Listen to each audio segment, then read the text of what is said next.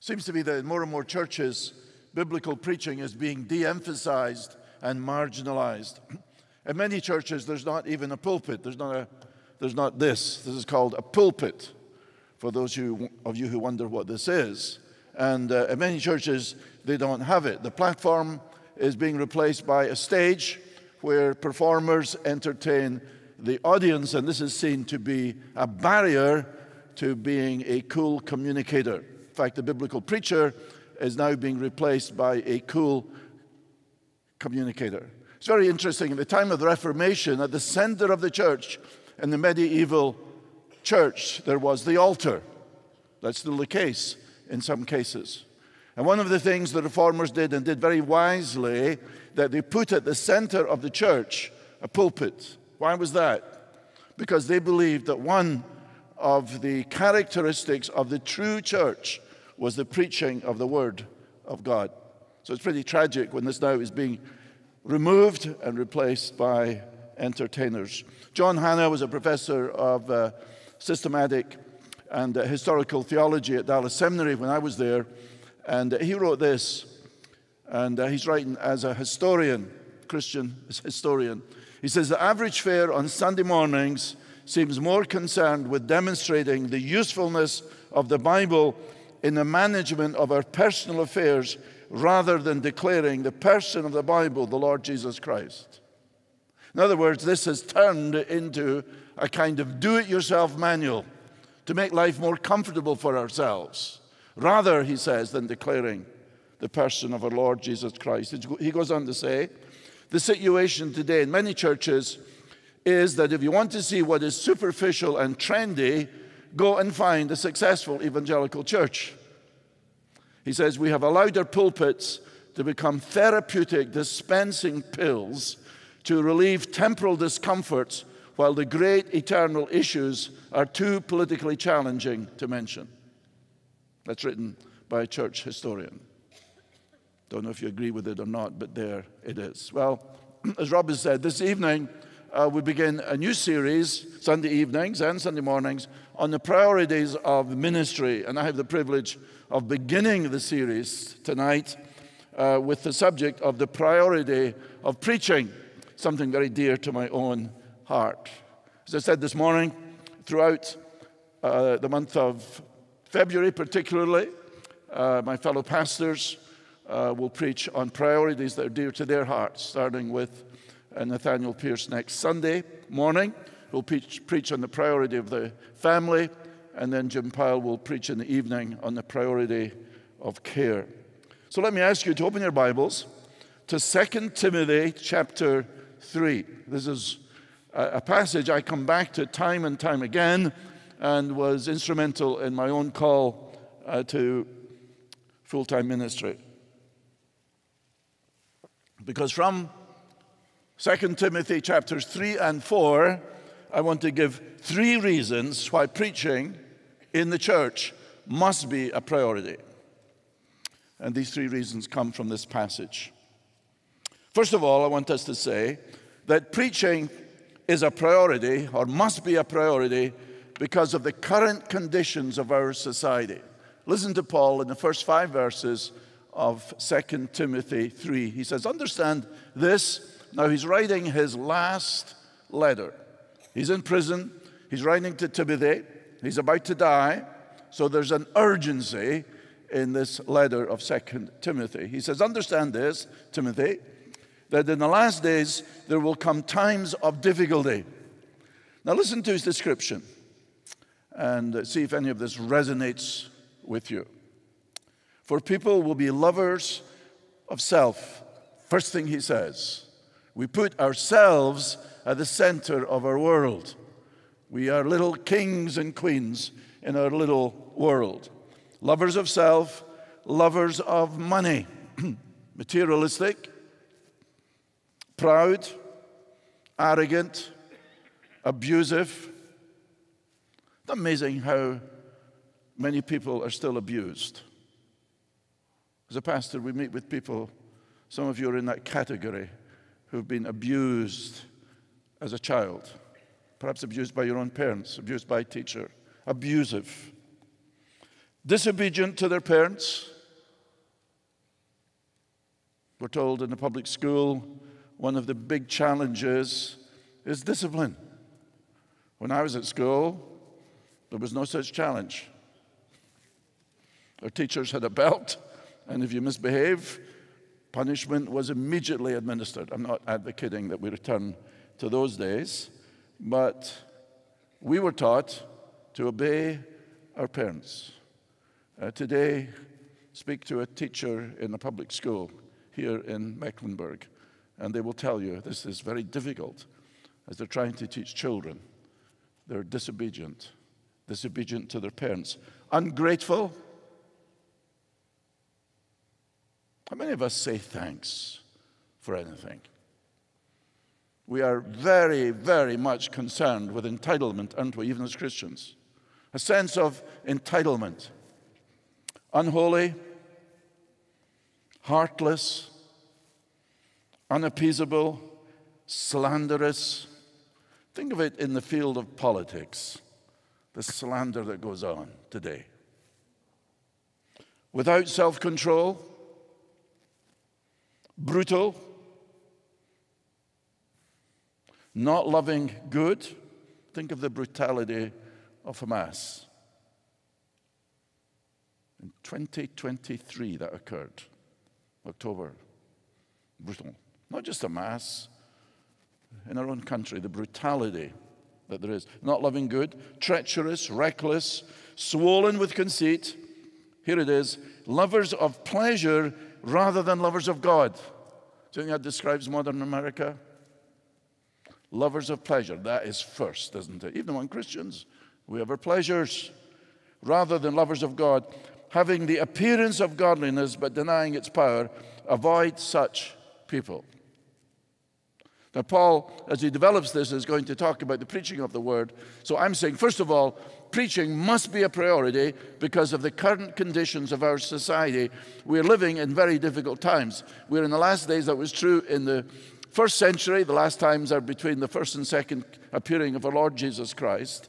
And as we look at this passage, we shouldn't be surprised at the increased worldliness, the increased love of self, of the world, of pleasure, of money.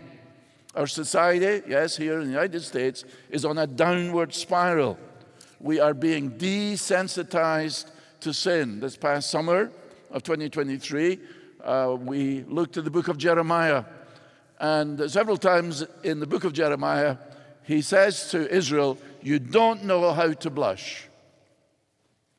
That's where we are, aren't we? With things in videos, social media, television, that our parents and our grandparents, certainly mine, would have been scandalized. And we sit with our family with these huge screens and watch it, and we do not know how to blush. Left to ourselves, we do not seek God. We're at enmity with God. We hate God's word. Satan is the father of lies and always opposes the word of God. So a church which is concerned with preaching the word of God is going to be opposed by our enemy himself. In a world of lies, evil is called good. Good is called evil. And the task then of the preacher of the word of God is urgent. You can sense that in Paul. He's speaking with an urgency, with a priority. Evil speaks with a very, very loud voice in our society. So the preacher of the word of God must be urgent. In this battle against evil, we need not a butter knife. We need the sword. We've got the sword of the Spirit, and we need that in biblical preaching. God's voice must be heard.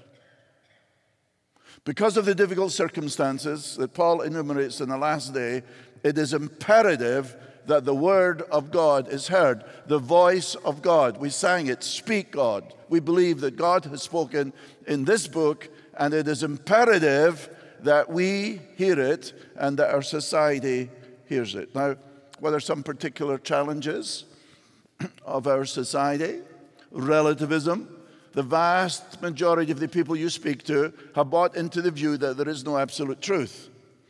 What's your preference? What do you like? What makes you feel good? Truth becomes a personal preference. The common philosophy is, it doesn't matter what you believe as long as you are sincere. Truth and error, right and wrong, are determined by the individual. There are no absolutes, no objective reference point. What we feel, what we think, what we experience becomes the source of our authority. How foolish. And so people say, how can it be wrong when it feels so right? And if it feels right, it must be right. What have we done? We've set aside the Word of God and we've inserted ourselves. Self is at the center of our world, and that has replaced divine revelation. So against the constant background of relativism, there is an urgent need for biblical preaching and teaching. The psalmist says in Psalm 119, verse 89, "Forever, O Lord, your word is firmly fixed in the heavens." Do you get it? God's word is firmly fixed in the heavens. The challenge of relativism. What about pluralism? You can say to people that Jesus is your Savior, and they will accept that. They'll say, hey, that's pretty cool, man. That's wonderful. But when you explain that Jesus is the only way of salvation, that he is not a way, but the way, the truth, the life, that salvation is found in no one else, as we saw this morning, and listen to Peter in Acts 4, verse 12, then there is a very strong pushback. What's the accepted wisdom of our society? All roads lead to God. Pick your own way. How foolish. Jesus says there's only two ways. There's a broad road that leads to destruction. There's a narrow way that leads to life eternal. What about tolerance? Tolerance now is the highest virtue. You can believe anything, live any way you want, have any lifestyle, and it doesn't matter. We tolerate everything and anything except the truth. I've said before, the most common known verse in the Bible now is not John 3:16, it's Matthew 7, verse 1. Judge not that you be not judged. Taking it from its context, of course, tolerance of sin is not a virtue. Yes, we're to be kind. Yes, we're to be understanding. But God in his word has spoken, and he gives us not suggestions, not a few tips to help you live a comfortable life. He gives us commands. We saw that from 1 Peter, writing to Christians. We are to obey the truth. Relativism, pluralism, tolerance. What about the entertainment syndrome? The old postman wrote about amusing ourselves to death. Wasn't a Christian philosopher. But I think many churches have unwittingly bought into the entertainment philosophy. We've got to copy the world. Its methods.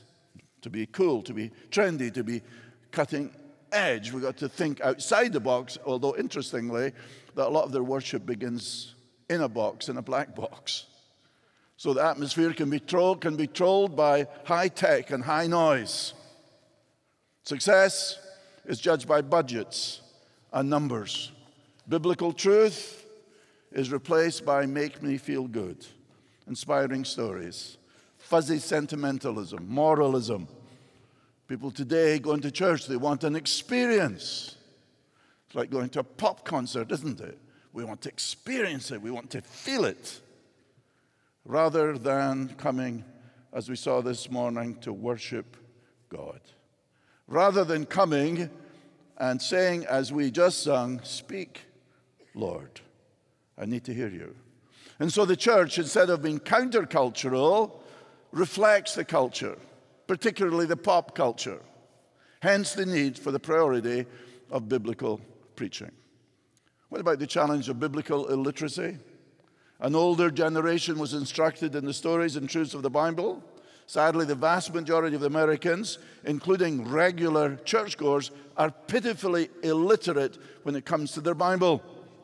We used to have people carrying their Bibles when they come to church. Now there's more people carrying their Starbucks cup than carrying their Bible. Isn't it true? Not long ago. Where have all the Bibles gone? People complain you don't have the Bible in the public school. That doesn't bother me so much as not having a Bible in church.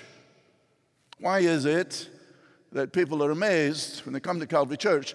They'll say to me afterwards, you actually asked us to open your Bible. Amazing, isn't it? A preacher with a Bible.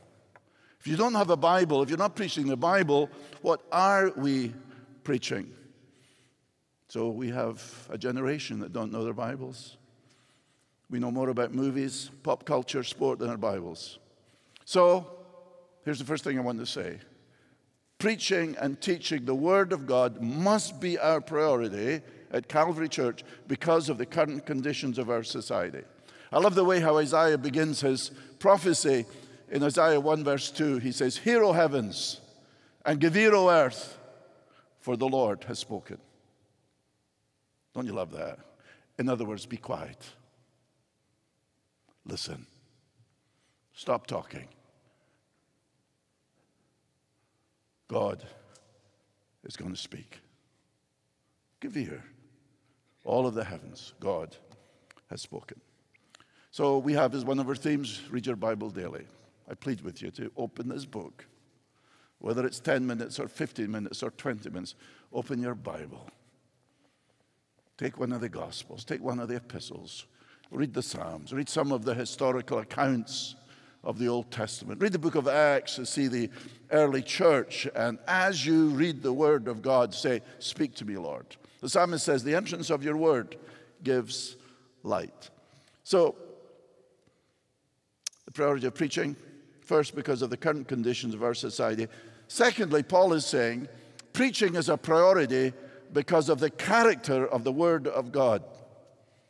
Chapter 3, 2 Timothy chapter 3, verse 16. The well-known verse, let me read it to you. All Scripture is breathed out by God, is inspired by God, and profitable for teaching, for reproof, for correction, and for training in righteousness. The Bible is breathed out by God. It's inspired by God. It has its origin in God. Yes, God used the human vessel to communicate His word to us so that inspiration guarantees that the end product that we have is the Word of God. So the Bible doesn't just contain the Word of God or witness to the Word of God. It is the Word of God. All Scripture, Paul is saying, is God-breathed. The breath of God. Isn't that wonderful that you can sit down in your home or your backyard or wherever and take out your Bible and realize this is the very breath of God. That means when the Bible speaks, God speaks. God's voice is heard. And surely in the church of Jesus Christ, God must be heard. You've got your ideas, I've got mine. You like to have a good time, I like to have a good time. But when we come to worship God, we are praising God, and then we are listening to God speak to us. That God speaks to us through His Word. It is the Word of God. Truth is not reached through dialogue, not through human wisdom, not through some kind of spiritual brainstorming, not through therapy, not through consensus building. Truth, we believe as Christians, is revealed. It comes from God to us. God has spoken, and has spoken in His Word. Why then would preachers want to give their personal views, their opinions, rather than God's? Have we lost confidence in the Word of God? Psalm 138, verse 2, for you've exalted above all things your name and your word. So what do? You sit at home, you open your Bible, and you pray. Lord, speak to me, give me understanding. You go to your Bible study. What you're doing, I hope you're studying the text of Scripture. Not your thoughts on it. People say, well, let me tell you what it means to me. I'm not really interested in what it means to you. I'm interested in what it means. What did the author mean? What is the intent? What is Peter actually saying? What you think and I think are really immaterial. So we study the text of Scripture. It is inspired by the Holy Spirit, and then having seen the text of Scripture, we prayerfully consider its application for us. What does this mean this morning, that we are the household of God? What does it mean that we are a royal priesthood? How does this impact us here in our situation? How does this verse relate to me as a husband? How does it relate to you doing business and so on? We prayerfully ask God to give us understanding, and through His Spirit, that this living word is applied to us because it's relevant. And Paul has said in the preceding verses that without the word of God, there is no salvation. Isn't that what he says, verse 14 of chapter 3? Timothy, as for you, continue in what you have learned and have firmly believed. That is very important. I remember a man in the last church came to me and said, John, you know, I love your preaching, but he said, you got to say something new. You got to be more creative. I thought, well, that's a pretty dangerous statement. I can be very creative. I can say something new. But why would I say something new? Why would I say something creative if it's not based on the Word of God? He felt we should go outside of Scripture, make this more interesting. No, Paul is saying to Timothy, Timothy, you heard the Word of God from your mother and your grandmother. You also heard it from me. What are you to do? You're to continue in what you have learned and have firmly believed. He said in verse 10, you followed my teaching, my conduct, my aim in life, my faith, my patience, my love, my steadfastness, my persecutions and suffering. We would say, in today's vocabulary, that Paul was a mentor to Timothy. He not only taught Timothy the Word of God, he was an example, a living example. Now, Timothy, I'm soon going to die. I've fought the good fight. I'll soon be with the Lord, and I want you, Timothy, to come up with something new. No. Continue in what you've learned and have firmly believed. That's what we want at Calvary Church. As you go to a Bible study, as you go to your life group, we're not into brainwashing. We don't do that at CDC or CCA or in our children's ministry or youth ministry. We're not brainwashing people or children. We're giving them the truth, and we want you to firmly believe it. So this is a matter of conviction because you know it is the Word of God, knowing from whom you learned it. Godly mother, godly grandmother. And from childhood, you've been acquainted with the sacred writings. What are they able to do? Which are able to make you wise for salvation through faith in Christ Jesus. The Word of God must be heard, it must be read, and Scripture gives us the wisdom that leads to salvation through faith in Jesus Christ. Jesus, quoting Deuteronomy, said, we don't live by bread alone, but by every word that comes, proceeds, present tense, that comes from the mouth of God. It is life-giving. We thought this morning of the living stone, which gives us life. How can we hear this without someone preaching? That's Paul's question in Romans 10. How can they hear without a preacher? No, for people to believe, the gospel must be preached. Before there is a believing, there must be a hearing of the Word of God, an understanding of the Word of God. And the divine means of salvation then is through the proclamation of the Word of God. That's what Paul says to Corinth. As I came, only thing I did, I preached Christ and Him crucified. I realize some of you think it's foolishness. For some of you it's a stumbling block. Yes, but to us who believe, it's the power of God and the wisdom of God. And therefore the cross of Christ must be at the center of our preaching. We must preach Christ. We are followers of Christ. Salvation is found in Christ and in no one else. So without the Word of God, there's no salvation. But also without the Word of God, there's no spiritual growth. Back to verse 16, 2 Timothy 3:16. All Scripture is breathed out by God, and it's profitable for teaching. You need to be taught. I need to be taught. That means we've got to sit and listen. It's difficult for us. Sometimes we want to argue. Remember when I went to Dallas Seminary, I realized that Americans interacted with the professors a little differently from we did in Scotland, where you rarely challenged the professor unless you were very, very smart, because he would put you in your place. But a professor who'd been studying and teaching for years would begin to teach, and somebody's in the front row putting up their hand and trying to argue with the professor. And I'm thinking, I'm paying all this money, I don't hear from this student. I remember Dwight Pentecost saying to a student who was getting a little bit argumentative, he said, you'd be a very, very poor disciple of Christ. Remember Peter wanting to speak on the Mount of Transfiguration? Jesus says to him, no.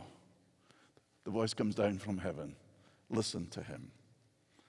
To be taught, yes, there's a time for questions. There's a time for dialogue. But there's a time to sit and listen to the preaching of the word, to the teacher. And certainly as you open your Bible quietly in your home or your car or your office, to quieten your heart and listen to God. So God's truth is essential for spiritual growth. It's also profitable for reproof, for correction. You go off course, don't you? Or am I the only one that does that? You begin to slightly go. A little bit of the hardness of heart, a little bit of bitterness, a little bit of a critical spirit, a bit of unholiness is beginning to creep into your life. And then you're confronted with the Word of God, and you are corrected. You are reproved for training in righteousness. We've got athletes, even as I speak, playing big games. They have been trained. They don't go onto the field wondering, now, when this ball is snapped, what do I do? Oh, let me think. They're flat on their back. No, they are trained. They've been in the gym. They've listened to the coach. They know exactly when that ball is snapped, exactly what they must do. They are trained in righteousness. This is what the Word of God does. We need to spend more time in God's gym. You work out? That's great. You need to work out in God's gym, in the Word of God. So there's a training in righteousness. You will never be adequately prepared for a good work. You'll never be spiritually mature apart from the Word of God. And by saying the Word of God, I don't mean just getting knowledge. If you're smart, you can accumulate knowledge. Unbelievers can accumulate knowledge. I'm talking about maturity. So you hear the Word of God humbly, you receive it into your heart, the Holy Spirit convicts you, and it is then practiced. Great Commission, teaching them, doesn't say just teaching them to observe all things I command you. We have to observe the Word of God, and so we mature. In his book, The Contemporary Christian, John Stott writes, the churches live, grow, and flourish by the Word of God. They wilt and wither without it. Although we rejoice in the statistics of church growth, we have to admit with shame that it is often growth without depth. There is much superficiality everywhere, and I am myself convinced from observation that the low level of Christian living is due more than anything else to the low level of Christian preaching. To be sure, it is the Holy Spirit who renews the church, but the Spirit's sword is the Word of God. Nothing, it seems to me, is more important for the life and growth, health and depth of the contemporary church than a recovery of serious biblical preaching. I agree. The priority of preaching. First, because of the current conditions of our society. Second, because of the character of the Word. Third, finally, preaching is a priority because of the call of the preacher. Look at chapter 4. 2 Timothy 4, verse 1. Now notice how serious Paul is. I charge you in the presence of God and of Christ Jesus, who is to judge the living and the dead, and by his appearing and his kingdom. Preachers, teachers, are you listening? Think how serious this is. Here's the charge. What are you to do? Verse 2, preach the word. That is the word of God. Preach the word. Be ready in season and out of season. Reprove, rebuke, exhort with complete patience and teaching. God calls his servants to preach the word. If the preacher does not believe that he's been called to preach, there will not be an urgency in his preaching. It will not be a priority. Paul says, woe is me if I don't preach the gospel.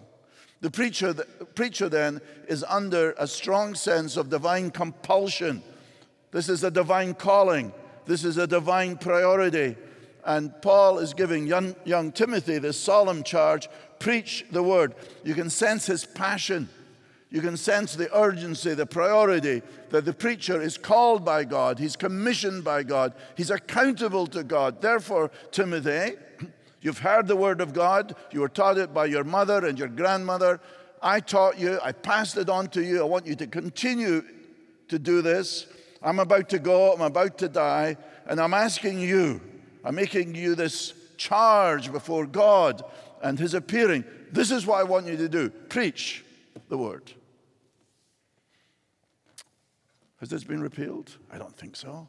In an age of pragmatics and techniques, preachers, we need to get back to the call of God on our lives and preach the word of God in season and out of season. As I was looking at this text during the week, I thought God in his grace called me to be a preacher of grace, a shepherd of souls.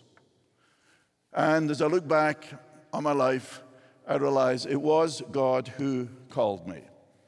In my flesh, I would never, ever have chosen to be a preacher or a pastor. I mean, who would do that in the right senses? It's a very unusual world. It's an unusual life to be a preacher and a pastor.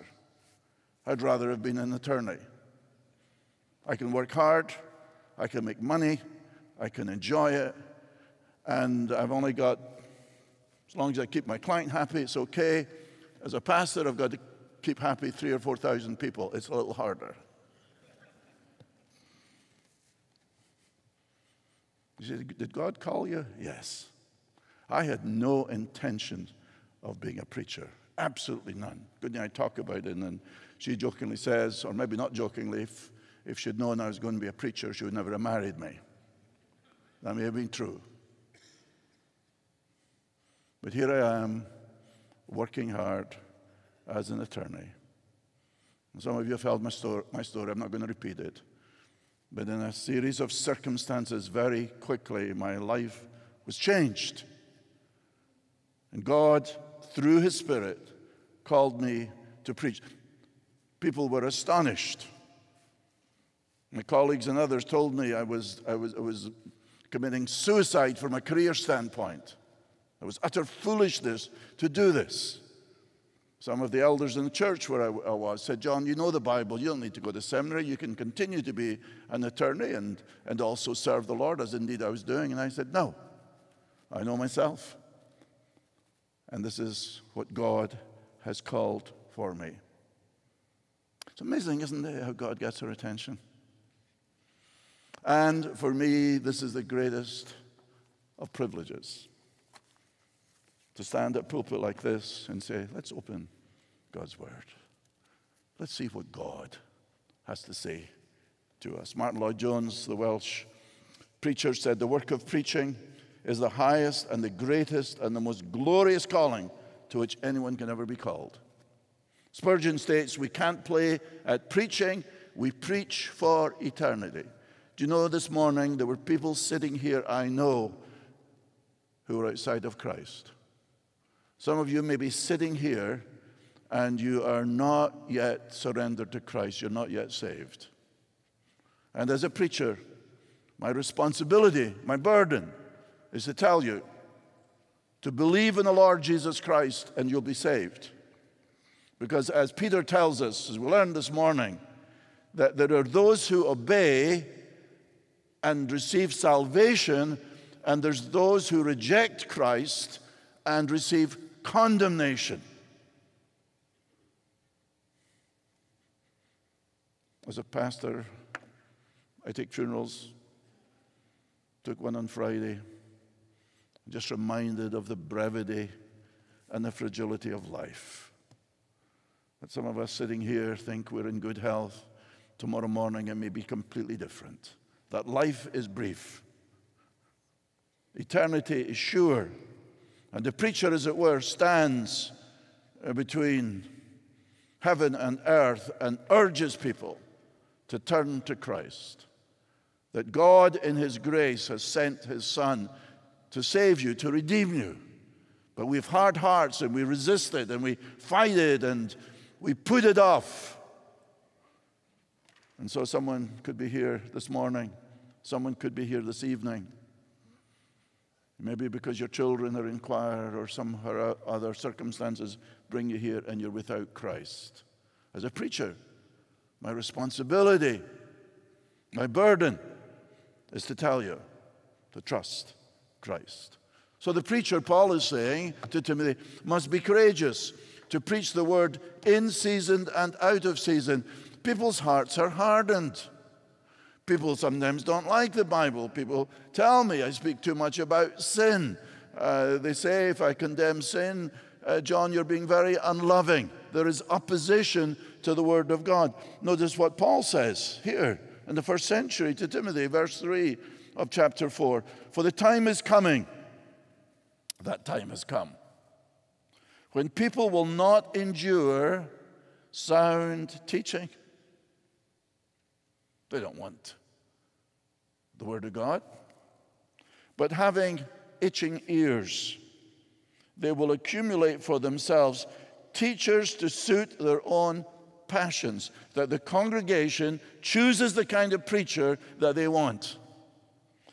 Verse 4, will turn away from listening to the truth and wander off into myths. Paul has already told Timothy in chapter 2, verse 15, that he is to rightly handle the word of truth. Not my ideas. This is the truth. People don't want to hear it. But as for you, Timothy, be sober-minded, endure suffering, do the work of an evangelist, fulfill your ministry. So, preachers are not puppets.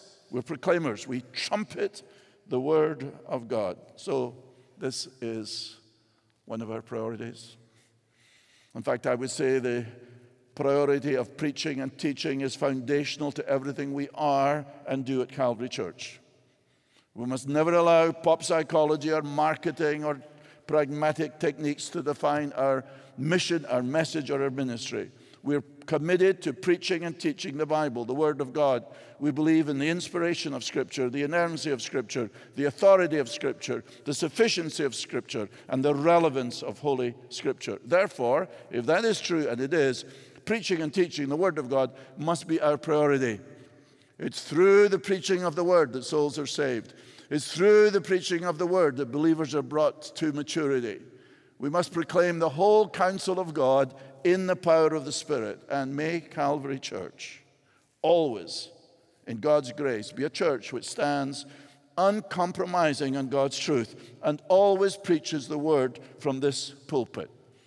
And I say to you that you as a congregation have a responsibility.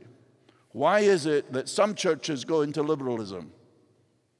You can blame the preacher, but you also must blame the congregation that allows that to happen. At the time of the Reformation, when the Bible was being translated into German, into English and French and so on, and when people were able to read the Bible for themselves and discovering the truth of the priesthood of believers, as we saw this morning, it was described as a dangerous idea. It was a very dangerous idea for the ordinary person to have a Bible that they could read. Why?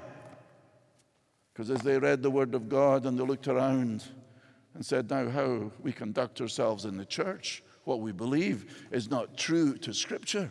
It was a dangerous idea. And you, my dear brother and sister, have the same Bible as I have.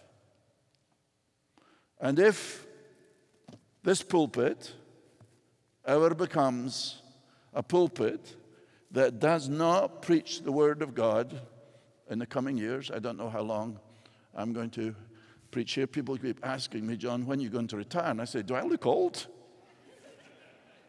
When am I going to retire? Seriously, I'll retire when God's call on my life to preach is rescinded. I will do that gladly. I will, when God confirms, John, it's time for you to stop preaching, I will stop. Ill health can come, different circumstances, but meantime, as God gives me the strength and that calling remains, I will continue to preach and teach the Scriptures. But you as a congregation, in the future, if someone were to stand here and preach anything than the Word of God, you, the congregation, irrespective of the leadership, whatever they do, you have a responsibility to stand up and say, no, we are committed to the Word of God. It is my great privilege, as well as a huge responsibility, to be your pastor and week after week to preach the Word. John Owen says that the preacher must first preach to his own heart. That's one of the things that's difficult to be a preacher. Before I preach to you, I have first to preach to my own heart, so that the truth of God is understood by me as I seek to practice it, so that we're not just trading in information, but rather the power of the Word of God in my heart, making a change in my heart, and then preaching to you. And my passion is to glorify God through the exposition of His Word. That's the priority of preaching. Father, we thank you for your Word, your precious Word. We sang, "Speak to me, O God." And we thank you, you've given your Word.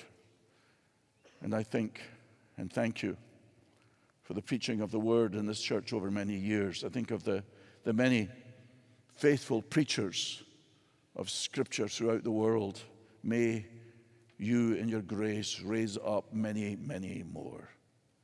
Men of courage, men who love your Word, men who can say, "Thus saith the Lord," irrespective of society, irrespective of the persecution, irrespective of what people say, that they will continue to preach the unsearchable riches of Christ. Bless us. And I thank you for the many here who preach and teach the Word of God to our children. Thank you for all of these students and boys and girls we saw today. I think of those who teach a youth. Think of the women's Bible studies, the men's Bible studies, the life groups. In so many ways, your Word is being opened. And I thank you for that. May all of us who handle your Word do it faithfully and allow you to speak. We ask it in Christ's name. Amen.